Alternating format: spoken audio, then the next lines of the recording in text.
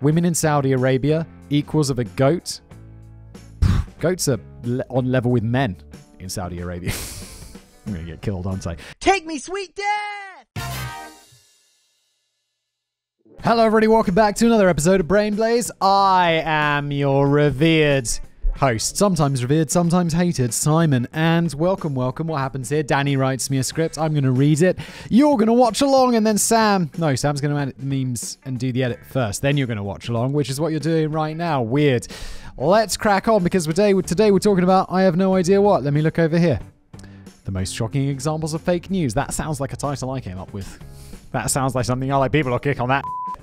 They'll click on it so hard. I'm into that shit! A minute silence, please. I don't usually like to begin on such a somber note, but I think it's important that we take a moment to remember the victims of the Bowling Green massacre. Danny, is this another one of those scripts where you involve lots of death? We finished one the other day and it was like, and then they were horribly killed. And I'm like, Danny, no, why? And by the other day, I mean I recorded about 5 minutes before I recorded this. I don't mean the infamous Rotham Bowling Green massacre of 77, in which a group of 10 pensioners were mowed down by a pack of feral teenagers riding stolen combine harvesters on the local bowling green. That sounds like a made-up story, Danny. I mean, the 2010 massacre in Bowling Green, Kentucky, in which countless brave US soldiers lost their lives in a brutal attack masterminded by two radicalized Iraqis who had recently spent time refining their terrorism skills in the Middle East before returning to the US to carry out the mindless slaughter.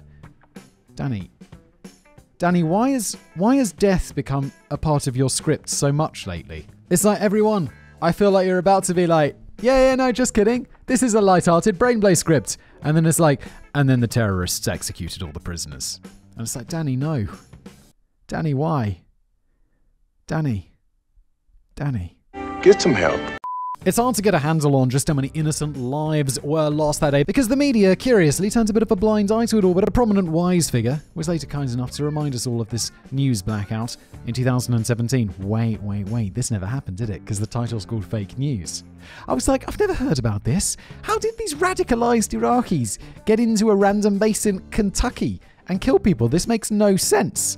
And of course it doesn't make sense, because it's not real. Kellyanne Conway, the senior advisor to then-President Trump, was appearing on television to justify Trump's new travel and immigration ban on 7 Muslim-majority countries. Kellyanne reminded us of the soldiers who lost their lives in the 2010 Bowling Green massacre, how the media completely ignored it, and the media's further reticence to cover President Obama's subsequent decision to slap a 6-month ban on the government's Iraqi refugee program. Kellyanne's argument was that Trump was doing something pretty similar to Obama, yet nobody reported it or cared when Obama did it.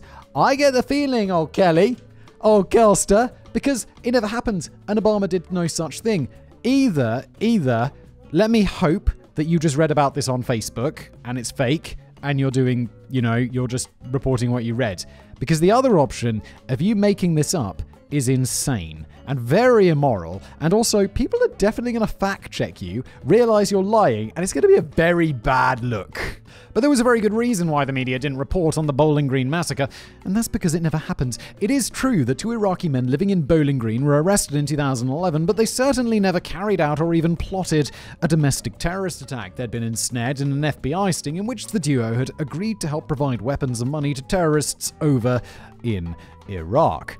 Different place, very far away. Nobody in Bowling Green ever received so much as a paper cut, and the Iraqi men are now serving life sentences for federal terrorism offences. Don't do terrorism offences. It's like, what did you do? Yeah, I bought a gun for my mate who's in Iraq. Life in prison. Terrorism is real serious business. Don't do it. You've been warned. Believe it or not, jail right away. Oh, and Obama didn't then impose a 6-month ban on the Iraqi refugee program either. His response was to temporarily tighten up the background checks and screening procedures for Iraqi refugees entering the United States. The Democrats were naturally annoyed that Kellyanne had resorted to making up terrorist attacks and rewriting history to make her point and defend her president. Why the fuck do you do that? You must know that you're going to get caught. I'm not going to be upbeat. Arrested. Facebook users started marking themselves safe from the Bowling Green massacre. Spoof vigils for the imaginary victims were held in Kentucky and New York. Entrepreneurial souls started selling t-shirts bearing the slogan, "I survived the Bowling Green massacre." Gives me an idea for something new in the Brain Blaze store, doesn't it? Doesn't it, capitalist fact boy? And my favourite reaction came from TV writer Justin Shanes, who tweeted, "I'm finding these Bowling Green massacre jokes to be a little too soon. Out of respect, we should wait until it takes place." It's good. It's very good. Now Kellyanne was quick to rectify her mistake the following day with a lame half-assed apology in which she claimed that she misspoke. The fuck? Misspeaking is when, George Bush says about he's given a speech about Putin's invasion of Ukraine and he accidentally says Iraq. That's misspeaking. Making up a story, Kellyanne, is what we call a fucking lie. Allegedly. She tried to make out that she'd accidentally replaced her intended phrase Bowling Green terrorists with Bowling Green massacre. That might have been a bit more believable if she hadn't given no less than 3 separate interviews over the over the previous 2 days, in which she specifically mentioned the loss of innocent lives in a Bowling Green massacre, which was covered up by the media. You must be me. Kellyanne was no stranger to controversy, having earlier baffled the whole world with her defense of White House Press Secretary Sean Spicer's overinflated claim that President Trump had managed to attract the biggest inauguration crowd in history. In fact, Trump only pulled in a third of the crowd that Obama's inauguration had attracted in 2009. Which is embarrassing. No one would know that statistic, Trump. No one would know it. If you hadn't said it was the biggest ever, and then people looked into it and were like, oh, it was much less successful than Obama's. Much less. Like, you got 33% of the people that Obama got. That's bad. It's real bad. No one would know that if you hadn't claimed something. No one would care. And here we are. Kellyanne claimed that Sean hadn't lied about this. It simply presented alternative facts. Kellyanne! You need to understand what lying is. It seems like you just don't understand lying. Alternative facts are lies, Kellyanne. What the fuck?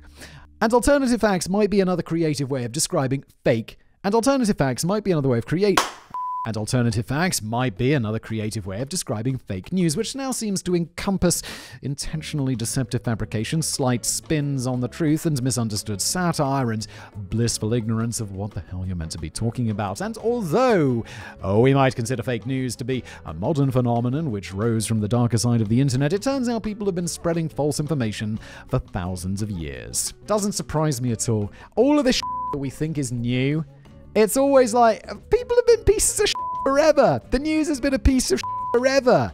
It's just now it's so much more visceral because it's right there on our phones and in our hands and on our computers all the time. But it's always been Yellow journalism, all of that stuff was a thing 100 years ago. People were making up. History was basically made up thousands of years ago. Like Herodotus, big, famous ancient historian. He wrote about the happened like hundreds of years later and just elaborated on it. Like, not as in did research and talk to people and elaborate on, just made up to make it more interesting. It's always been this shit. Yesterday's headlines. One of the very earliest recorded victims of a fake news campaign was Julius Caesar. I told you.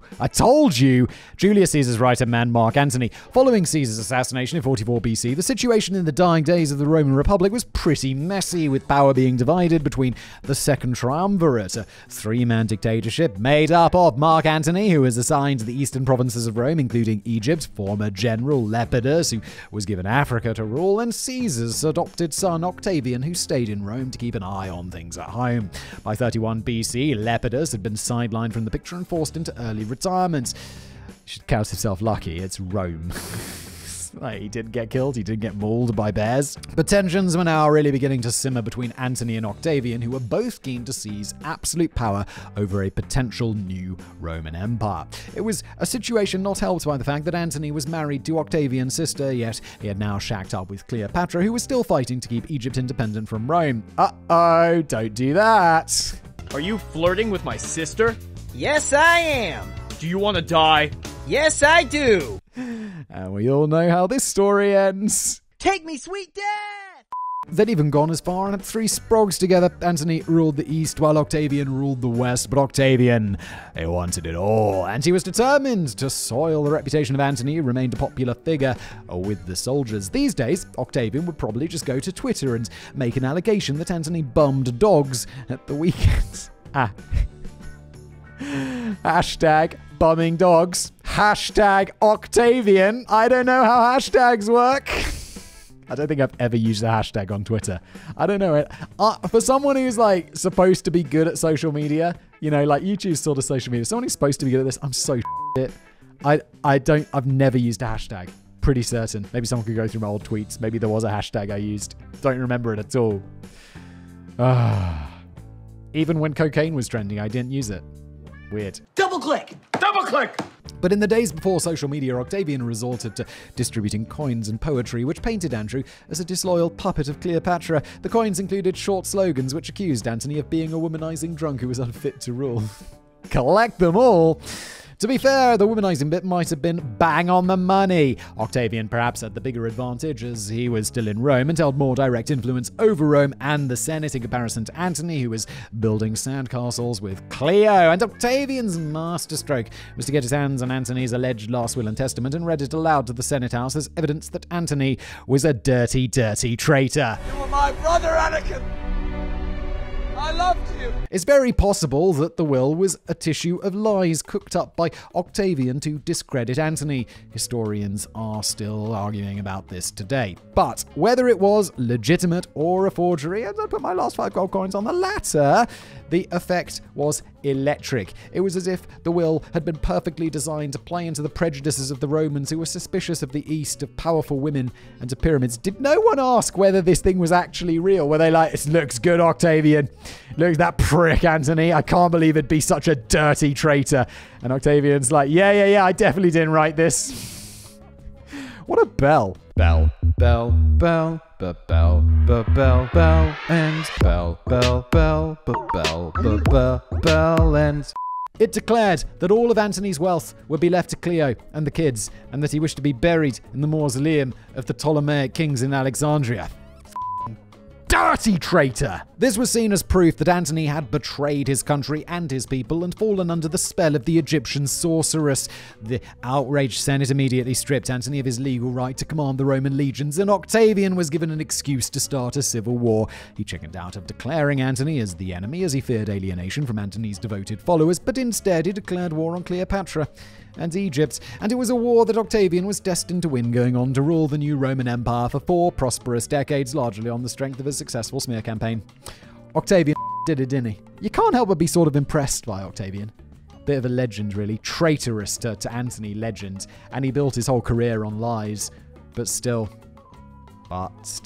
Batman, look at the size of those balls.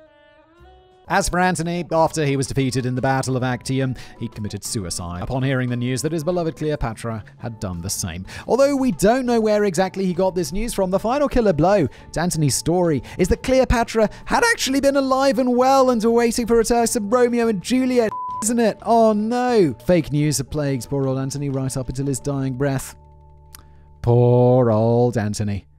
Poor old Antony. Saudi Arabian scientists upgrade women to mammals. Here's an example of how satire can take on a life of its own when the punchline flies way over the head of the masses. In 2016, the satirical news website World News Daily Report published a piece which joked that Saudi Arabian scientists attending that year's World Government Summit had announced that women of Saudi Arabia were finally getting upgraded to mammal status. Did they actually think this was real? Did someone in Saudi Arabia be like, what the fuck? We're not doing that. Get them back in the kitchen right now! And I know in Saudi Arabia it's worse than that. It's Saudi Arabia. This was apparently a giant leap forward for women's rights in a country which had previously viewed women as property sharing the same kind of status as a washing machine or a trousers press. This new ruling would finally recognize women as fully fledged mammals, right up there with a camel or a goat, which is disgusting. Women in Saudi Arabia equals of a goat? We all know goats are the best. Goats are on level with men in Saudi Arabia.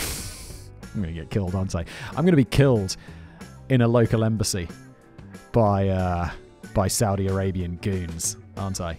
Not even joking. Saudi Arabia, you're so scary. Take me, sweet dad! But the scientists also stressed that women were still considered to be devoid of souls. Saudi Arabia, no, I know it's made up, but it's sort of believable, isn't it? Because it's Saudi Arabia.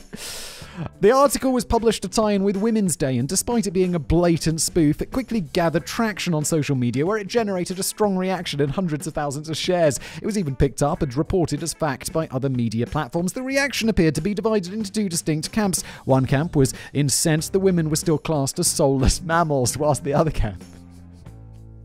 I mean, I'm a soulless mammal. I'm a mammal. Do I believe in souls? No, I'm a soulless mammal. So are you. Because souls aren't real. And you're a mammal. I think, probably. Mammals are... Yes.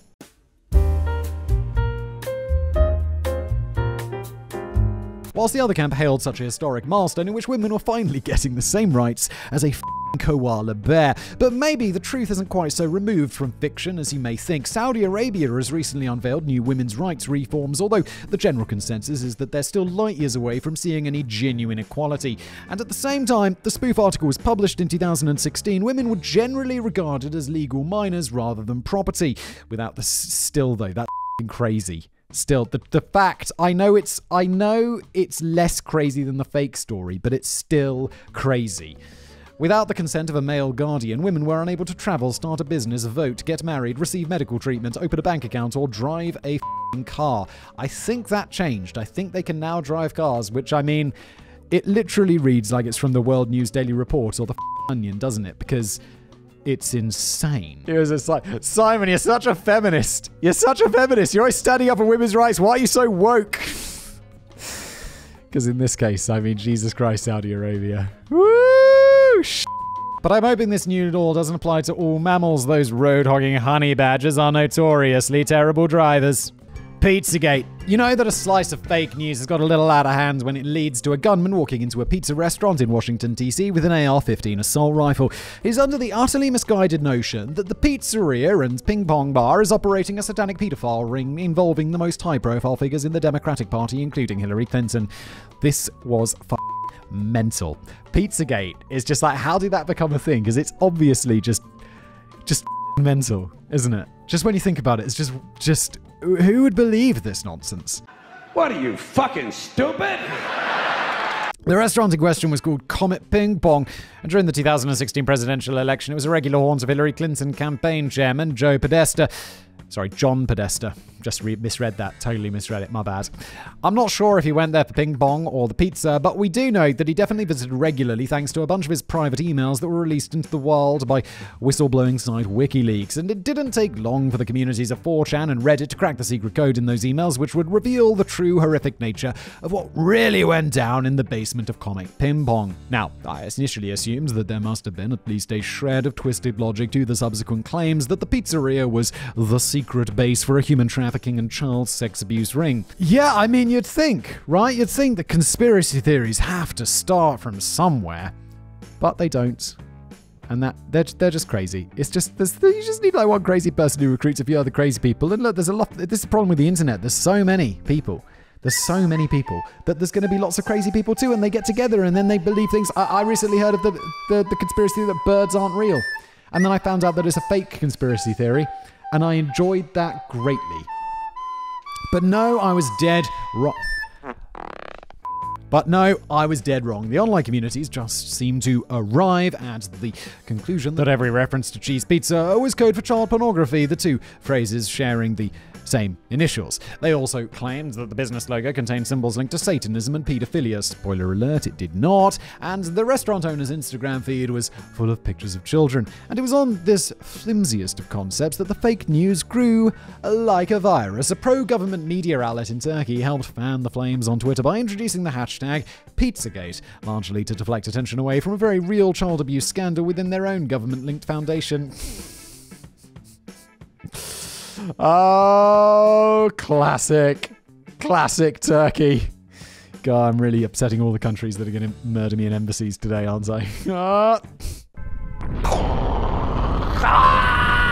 The hashtag was to appear in over 1 million tweets over the next month. Hundreds of thousands of users subscribed to truther groups and threads on Reddit. Even Michael Flynn Jr., a member of Trump's transition team and the son of Trump's national security advisor, tweeted his support for the conspiracy. Why has anyone listened to him? He's the son of someone who's sort of important. Why are we listening to him? Stop it!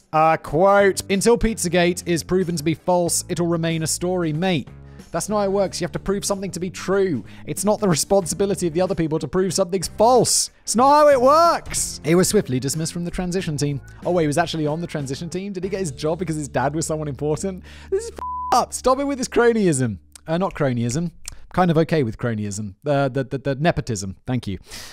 I'm thanking myself. I don't know why. More worryingly, the restaurant owner, James Alefantis, and his staff began receiving regular death threats as protesters flocked outside of Comet Ping Pong to demand answers. The answers were refreshingly simple. There was never a scrap of evidence to support the mad theory. The Instagram pictures were of James's children and godchildren playing together, and James had a pretty convincing response to the allegation that the paedophile ring was run from the restaurant's basement. I know what this is. The restaurant didn't have a basement, did it, Danny? It didn't. Quote, "We don't even have a basement," he told reporters. So good. Things reached a head when 28-year-old Edgar Madison Welch, apparently a gentle and soft-spoken man, marched into Comet Ping Pong with the rifle and fired 3 shots into the busy family-friendly restaurant. He was attempting to heroically rescue the children still trapped in that non-existent basement. Ironically, during his car journey to the pizza joint, he had accidentally knocked down a teenage pedestrian. Thankfully, nobody else was injured during the incident itself, and Welch was sentenced to 4 years in jail. I kind of feel that's a bit harsh, because he was trying to be a hero. He was just suckered in by some conspiracy theories, trying to save lives. And he's obviously just a bit dim or something. Or just like, my unnamed person in my close family is a bright guy, smart guy. But he believes in all this crazy conspiracy theory stuff. He really does. He just gets sucked into it. And I'm just like, that's... Dude. And it's like, I feel bad for this guy going to prison. He's trying to be a hero, even though he's insane. What an idiot! Oh, what a loser! But Pizzagate never really went away. It's now considered to be the predecessor to the QAnon movement, but even the original fake news is still believed to be entirely genuine. As recently as 2019, Comet Ping Pong was the target of an arson attack by a QAnon nutter. It seems as if those ancient fires of fake news may continue to burn for a few thousand more years before we truly wise up to the menace of this information. But on a slightly more uplifting note, I've been to donate 100% of my fee for this script to the families of the victim of the Bowling Green massacre. We'll never forget. This has been an episode of Brain Blaze. Thank you so much for watching. If you liked it, smash that like button, make sure you're subscribed, and I'll see you next time.